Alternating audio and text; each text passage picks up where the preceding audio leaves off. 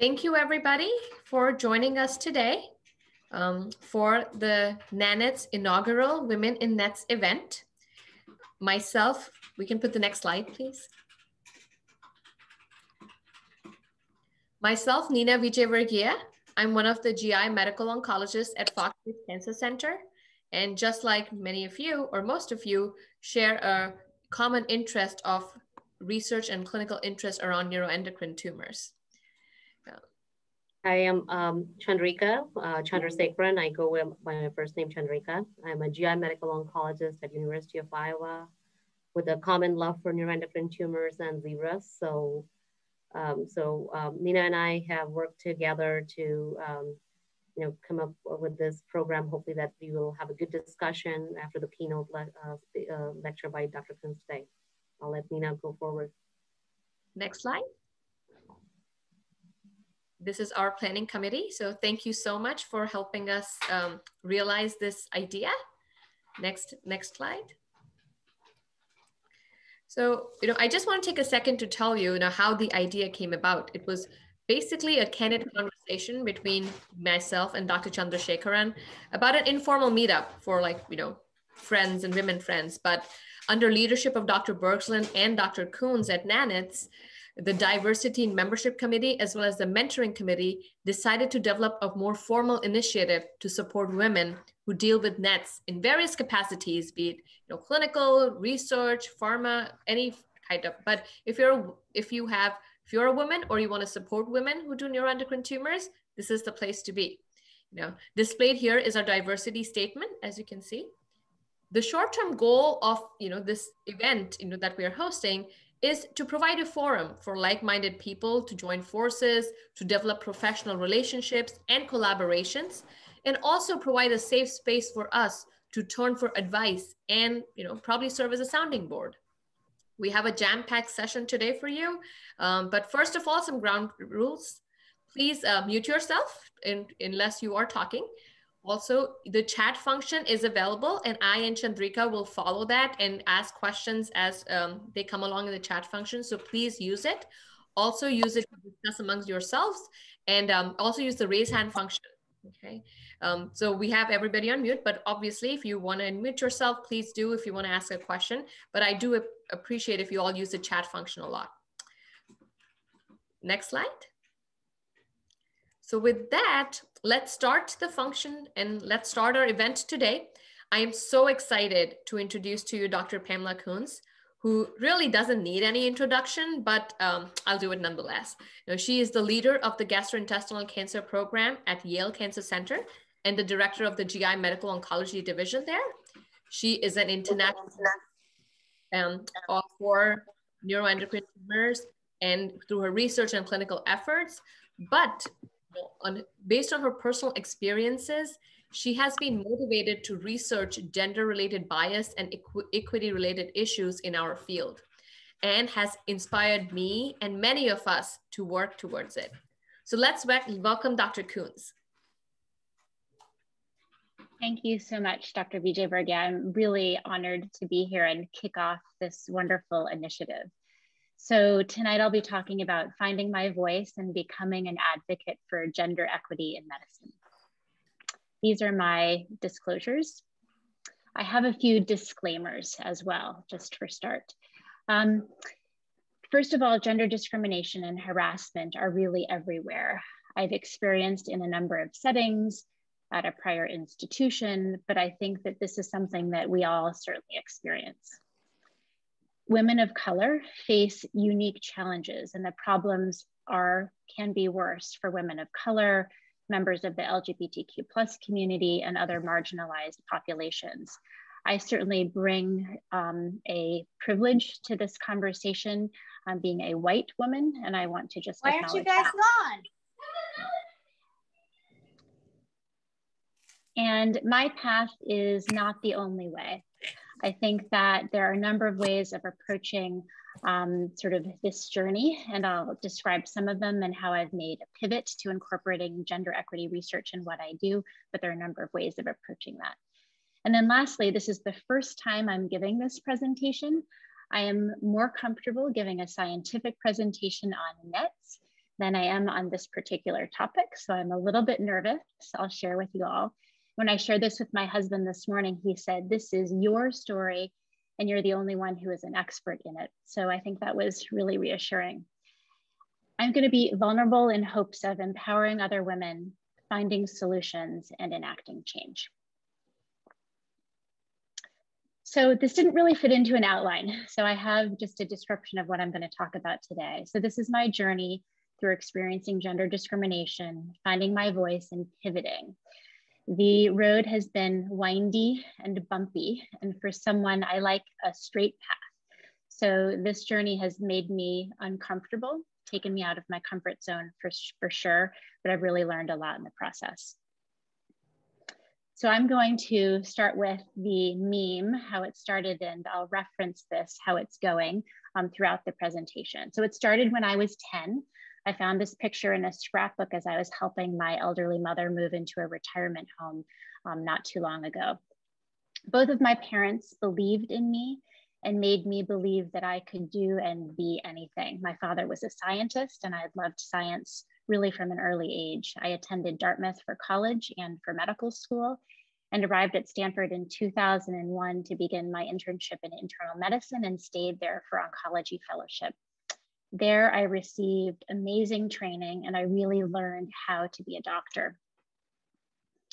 I joined the faculty at Stanford in 2010, and as a junior faculty member, I felt supported, valued, and respected. However, as I reached mid-career, I began to face some barriers. Around this time, I was encouraged to participate in a leadership course called Making Space. Tending Your Nest and Making Space for What Matters Most was a course on wellness, mindfulness, and meaning making in leadership. This was sponsored by the Department of Medicine at Stanford and by the department chair, Dr. Robert Harrington, and his executive coach, Rebecca Merrill, who has since become a friend and my own executive coach. And it was through this course and some very difficult personal reflections and work that I came to fully understand that many of the barriers I was facing were related to gender. I was experiencing gender discrimination and harassment, and I had really never thought about it in that way. Our first assignment as part of this course was a narrative writing piece. Now, I had never been someone that had kept a diary. I had not participated in narrative writing, so this was really new to me. I approached the first assignment sort of like a sterile H&P, and it was really only after we had small groups in this leadership course. It was really only after my colleagues in my small group really were courageous and vulnerable that I was able to do the same. So I went back and revised my first narrative. I'll share with you just a quote from that. "I was burned out and clinically depressed. Years of accumulated gender discrimination and harassment had taken its toll. I felt alone, demoralized, and stripped of my self-confidence." So this course, as you can see, really allowed me the space, literally and figuratively, to really reflect on where I was. On a lighter note, a second narrative assignment was to also talk about something that mattered to you. I am wearing tonight the coat that I'm wearing in this picture. And I wrote about the color of red and started off just with some words on what it meant to me: power, strength, love, energy, life, confidence, and my dad's editing pen. So what does the color red mean to you? I wore this to one of my first big podium speeches at ASCO a few years ago. And it was a really empowering event. So then I started thinking and reading more narrative pieces. Really, one of my favorites is the series A Piece of My Mind in JAMA. I'm sure many of you are familiar with this. There is a beautiful piece that really spoke to me called Systole and Diastole, Strength and Openness. I'm going to read an excerpt, but it really speaks about the value of a pause. So seize diastole, my medical school professor said. The words were a clever metaphor for a life well lived. During systole, the powerful myocardium contracts, generating pressure that propels open the aortic valve. Blood flows out into the circulation. Diastole, the process of letting go and filling up, is not as exciting. It could even be taken for granted, cut shorter and shorter, but without adequate time for diastole, there's no blood to be thrust forward. Homeostasis crumbles, Just as the myocardium needs time to release and refill, so does the soul. If we would put our stethoscopes to our own chests, we would hear the pause of diastole. We would remember that during that pause, there is work being done. A drop in pressure, relaxation, expansion, and then with a full heart, a gush of life. So I took a pause. I actually took a 6-month sabbatical and really dug deep and reflected on where I was in my career. And I did a lot of reading. Here's a pile of some of the books I read. I devoured books and articles on gender discrimination and harassment and women in leadership. I read about the National Academies of Science, Engineering, and Medicine report. And this came out around the time that I was taking this sabbatical. For those of you not familiar, their statement of task was to study the influence of sexual harassment in academia on the career advancement of women in the scientific, technical, and medical workforce. Nearly 50% of medical students experience sexual harassment, second only to the military. And to quote their statement, through our work, it became clear that sexual harassment is a serious issue for women at all levels in academic science, engineering, and medicine. The consequence of this is a significant and costly loss of talent. I'll share with you a few summary slides. The figure on the right is this amazing iceberg image. These slides will be available afterwards, but it really speaks to the fact that overt physical sexual harassment is really that top of the iceberg, but there are many things below the surface, including microaggressions, which is what I personally experienced and can be just as difficult. So the NASM summary stated that 5 factors create conditions under which sexual harassment is likely to occur in STEM: a perceived tolerance for sexual harassment, a male-dominated work setting, hierarchical power structure, symbolic compliance with Title IX and Title VII, and uninformed leadership. They also identified 4 aspects of STEM workplace that silence targets of harassment. 1, dependence on advisors and mentors for career advancement, the system of meritocracy that does not account for the declines in productivity and morale as a result of sexual harassment, the macho culture in some fields, and the informal communications network through which rumors and accusations spread. It was also around this time that Time's Up Healthcare launched. It launched in March of 2010 with a mission to ensure that healthcare workplaces are safe, equitable, and dignified.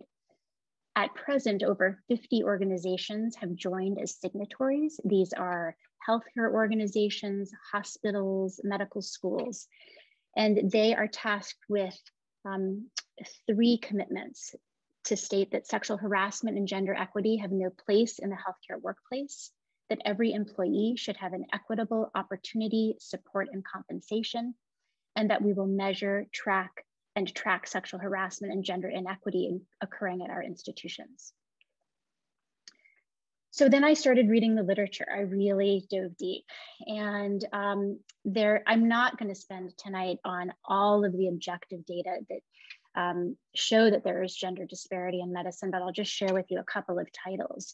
We know that there are disparities in leadership, in authorship, in academic rank, in salary, in speaker introductions, and with representation of women on the National Institutes of Health study sections. This article actually just came out this week. One article in particular I read and really felt seen. This is entitled, "Is Academic Medicine Making Mid-Career Women Physicians Invisible?" with the first author, Dr. Lewis. She writes, "Mid-career women in academic medicine are at a continued risk of being made invisible. Mid-career is a critical time for all physicians, and disparities for women need to be addressed in a scientific and expedient manner. It is especially important for the academic community to recognize that women in particular continue to lose ground at this juncture and are unable to be equitably represented at all levels of medicine, including top leadership positions. The phenomenon of mid-career invisibility maintains the status quo of gender equity in academic medicine. And by understanding the transition from training to early and to mid-career, leaders can focus on recognizing women's accomplishments and contributions to academic medicine." After this research, I really no longer felt alone, but But I also had the realization that this was a problem much bigger than me. I couldn't unsee the disparities. They were everywhere I looked. The dude walls in this figure on the left, manels, and I share some of these NANETS pictures as an opportunity for us to be better. We've actually made some incredible changes, and I'll speak to that at the end. And symposia agendas, I obsessively would mark tally marks on how many women versus men were speaking at some of the symposia that I attended and participated in. So now I take you back to my sabbatical. I was still in the midst of my sabbatical doing some soul searching. I had paused, I was reading, and then I needed to really conduct an inventory on my values and what mattered most.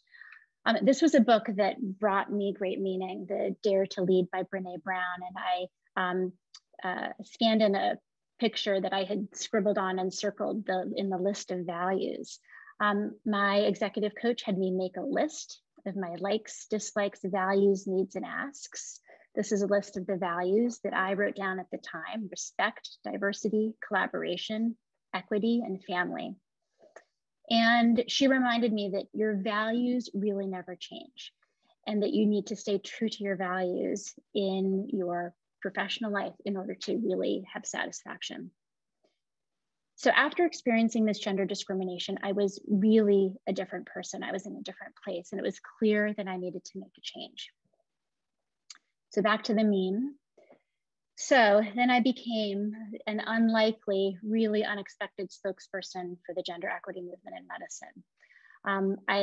A quote that I said at a Title IX forum at Stanford got picked up in the local Stanford Daily. The San Francisco Bay Area Mercury News article picked up on the story as well.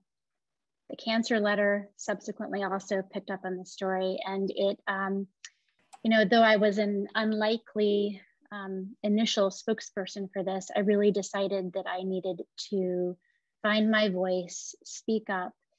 In and of itself, it was empowering, and I hoped that I would help other women. So then I decided I needed to put my frustration into a positive direction and really pivot towards action and change.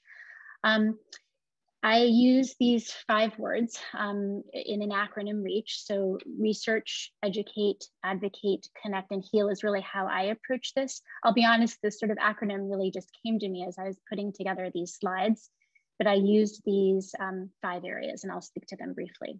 So research. Can you examine your field through the lens of gender equity? And I really challenge all of you to think of that. I participated in the Clayman Institute for Gender Research Faculty Fellowship while I was still at Stanford. I decided I'm a clinical trialist. How can I really contribute to the field?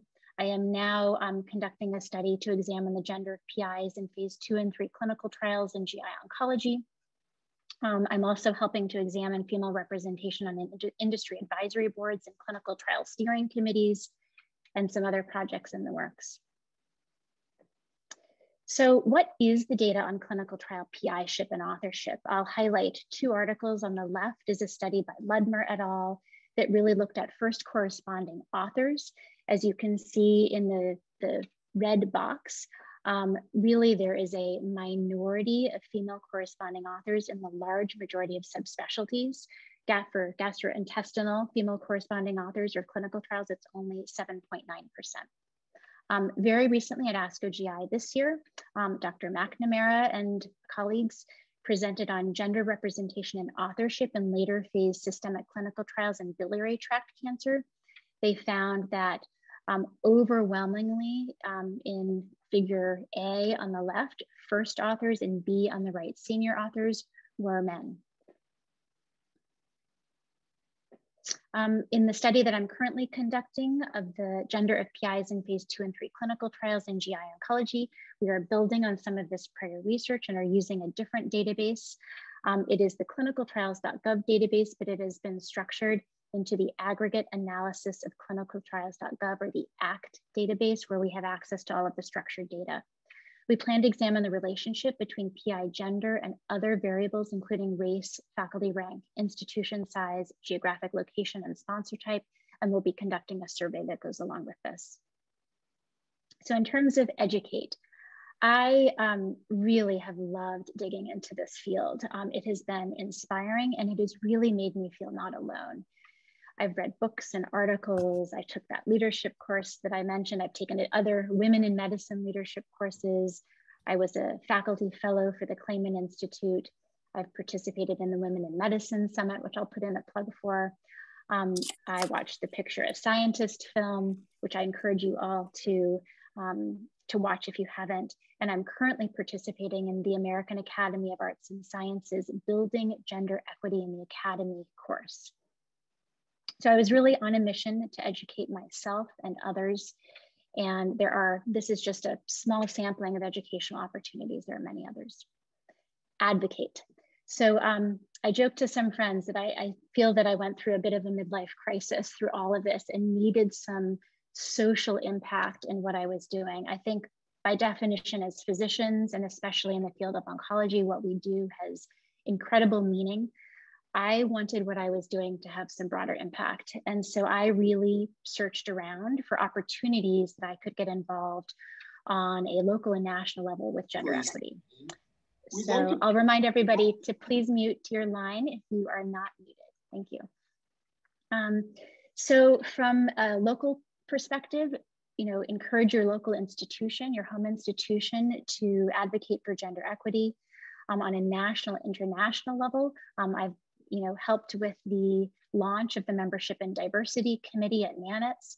I'll also mention an ASCO initiative on the next slide, but I'm incredibly proud of the work that we did last year in the Membership and Diversity Committee, and that's being carried on by Dr. Camila Jimenez and Dr. Nina Vijay-Vergia as the co-chairs this year.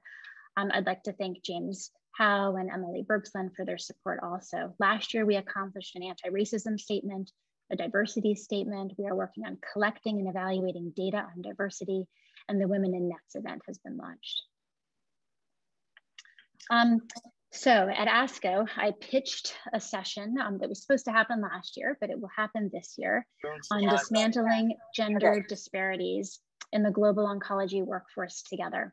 I encourage you to all attend this event this year. I'm so incredibly proud of the people we've pulled together for this. So I will be chairing Dr. Reshma Jagsi, who is a professor of Rad Onc, will be speaking on generating objective data around gender disparities. Dr. Hannah Valentine is a cardiologist at Stanford, and she was the most recent and inaugural NIH Chief Officer for Scientific Workforce Diversity. She has since returned to Stanford. She'll be speaking on concrete steps to diversify leadership in medicine. And Leon McDougall is a family medicine doctor, and he will speak about the role of male allies in intersectional feminism. And Ms. Deanna Smith is the CEO of the Sarah Cannon Cancer Institute, and we'll talk about the empowerment of female leaders. To connect, you are not alone. And I think that this sense of connectedness, whether it be through social media, through the HemOnc Wolfpack, at GI ASCO and others, I encourage you to find ways to connect with other women, with male allies, with an executive coach, with women in medicine groups. I think I've found this to be an incredible source of support. And heal. So this piece, it's still a work in progress, but this goes back to the NEST part of that leadership course that I took. Nutrition, exercise, sleep, time management. I put my family in here because that really fills my bucket. I have 3 sons, a dog. It's also a picture of my sweet mom. So what changes can you make tomorrow? So say no to manels. Really, I now ask, every time I get invited to a panel, I ask about the panel composition and I suggest other women.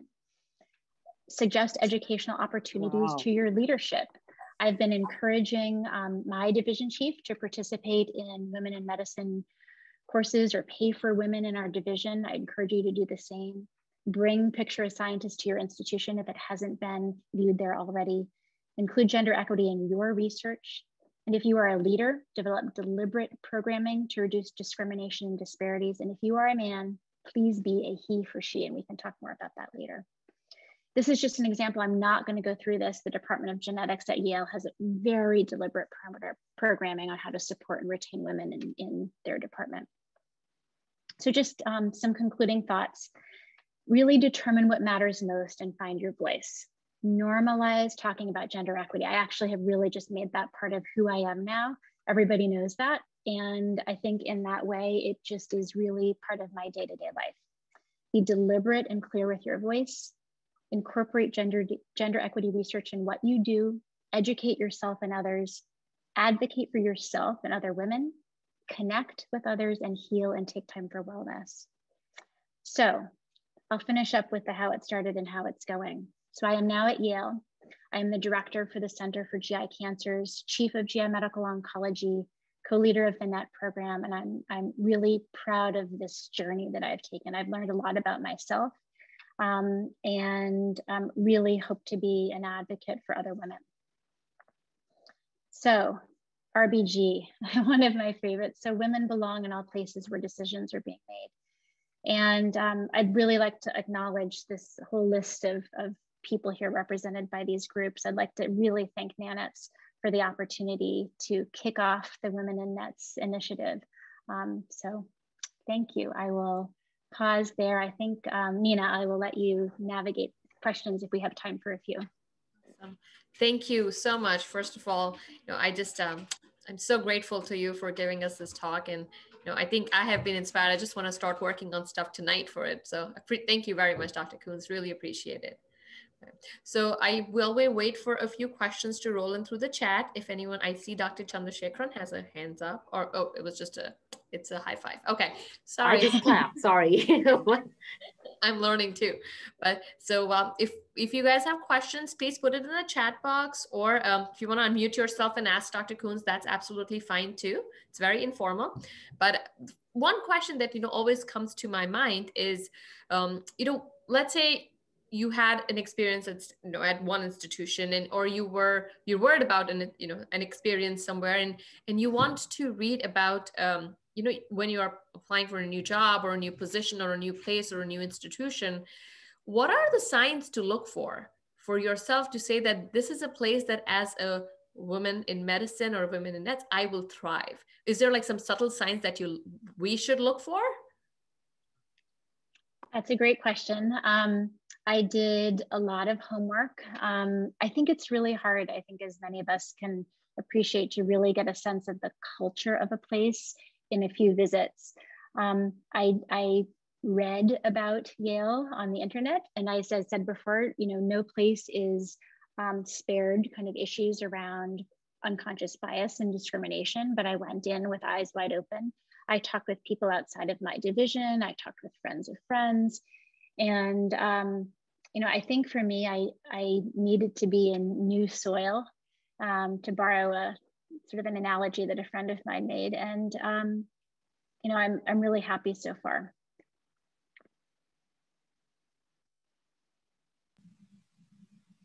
So this is Mona, Pam. It really takes a lot of courage to share your story and be vulnerable. So thank you so much for doing that. There are very good lessons learned for most of us as women in the scientific arena. Thank you. Absolutely. Thank you, Mona. I appreciate that. I echo Mona completely. So Chandrika has a question, and I see Dr. Berkland also has a question. So I'll let Chandrika tackle both. I'll kind of read the chat in case anybody's not listening, reading that. Dr. Berkland also thanks Dr. Coons. Thank you, Dr. Coons, for sharing such a very deep personal story, in front of an audience. I'm sure it takes a lot of courage. Kind of a follow-up to that, one of the worry about, speaking up is, of course, retaliation and the fear, to build up this courage. If you could share with us how you navigated that initially, especially at a big institution as you're going through this, and, any words of wisdom from that perspective. I get one, yeah. And when you see something happening in front of you that you want to speak up. Yeah, I think that's a really great question, one that I should have addressed perhaps in going through the course of the slides, but happy to address now. I felt that I had a unique opportunity to speak up because I had a job in hand, and I don't think I stated that explicitly. I had already accepted a position at Yale when some of these articles were starting to come out, and I made a conscious decision to speak up.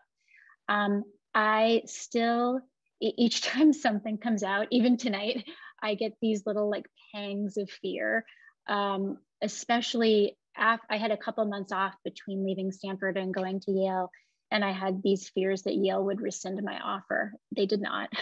But I feared retaliation. And I think that there were some unpleasant comments on articles, I'll be honest, and some of those that came out. But for the most part, I had really incredible support and was lifted really by the community of women. I was a fairly new to social media at the time. And there are pros and cons of social media for sure, but I have to say for the most part, that really was a community that lifted me. And I found like-minded people who really wanted to advocate for me and for other women, and that was helpful. For folks that, the fear of retaliation is real. I don't want to minimize that. I think that I have since spoken to many women across the country, trainees and faculty, as a result of my speaking up. And I've heard stories of retaliation. And I think those probably have to be tailored really individually to the person and to the institution. And happy to speak more to that later. Thank you so much. And for everyone, if you are in a situation, use us, use this community as a sounding board. Okay, that is the main goal of today's is to inspire us. Thank you so much, Dr. Koontz, for doing that, and then also to create relationships. And that's the whole point of the breakout room that we are moving into next. So we are at the time that we are going to move into our breakout rooms. But before that, thank you so much, Dr. Koontz. Sincerely appreciate it. And if you guys have more questions, Dr. Koontz is going to be in one of the breakout rooms too. But and for now, we're going to move into the breakout rooms, and we will all get a chance to know each other in a more personal level. We can see each other's faces and talk a little bit about each of the topics that we have in there. So thank you. Can we please move the next slide? Awesome. So we have 3 breakout rooms, and very soon we will all be placed into the right breakout rooms. It apparently happens magically. So yeah, so let's do it. I want to call out on the new moderators of each of the breakout rooms to just give us pearls or like some important things that we discussed. So welcome back, everybody. So here from room 1, I would invite Dr. Iyer to talk about what we learned actually in that breakout room.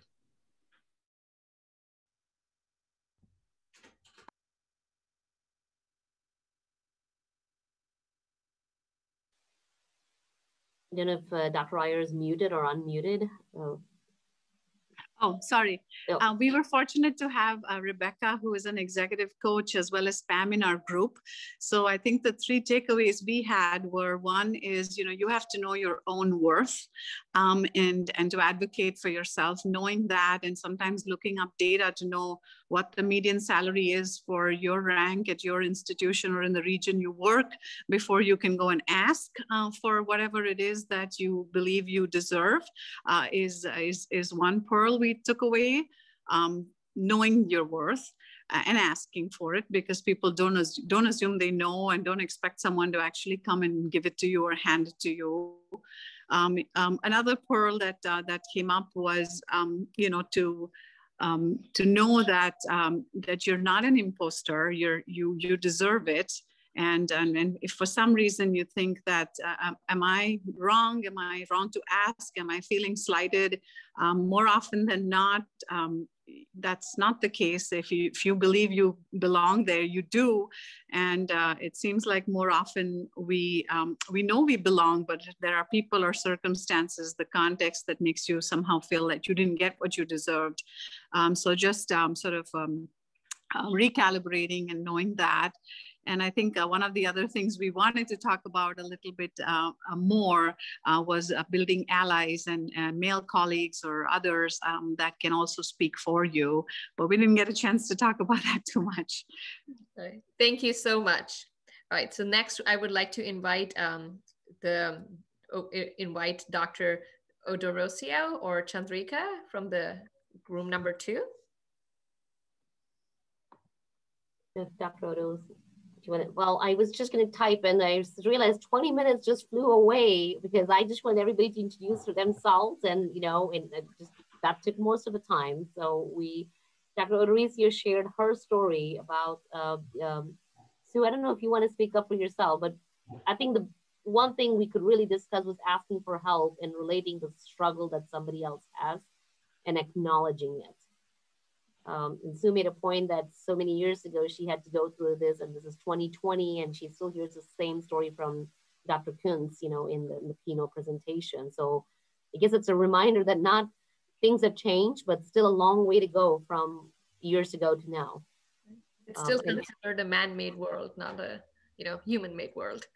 Yeah, and like asking for help and realizing that this, personal responsibilities outside of work is also a work in itself. I think that's really all we got to, honestly. Yeah, thank you. I think acknowledging it and making us all feel that we're all going through the same thing actually is very empowering in some way. And third, from the collaborators and allies group is Chris or Alex. Can you help us? Sure. We spoke about a few things, and again, the time was too short. We all agreed that we all miss seeing each other in person. We talked about the difference between role models, mentors, collaborators, and allies, that none of these are necessarily synonymous, but they certainly can be. And to be cognizant of the fact that all of these can come in different shapes and sizes, and we should feel comfortable to reaching out to those who don't necessarily look like us, and especially within the NETS community, that everyone feels fairly comfortable and is just an email or phone call away and willing to work with one another. And then we briefly touched upon upcoming opportunities for matched mentorship within NANETS. So if individuals are interested, then that is something that should be launching soon with the hard work of people, some of the people on this call.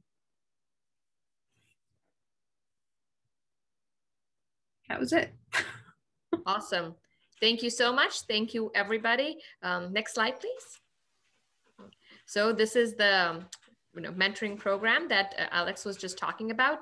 This is it's under auspices leadership of Dr. Odoricio and as well as Dr. Clark. This is an opportunity of linking mentors with mentees. So please register. Apparently the link will be in the chat pretty soon, if it's not already there. And we will also mail it out to everyone. Next slide.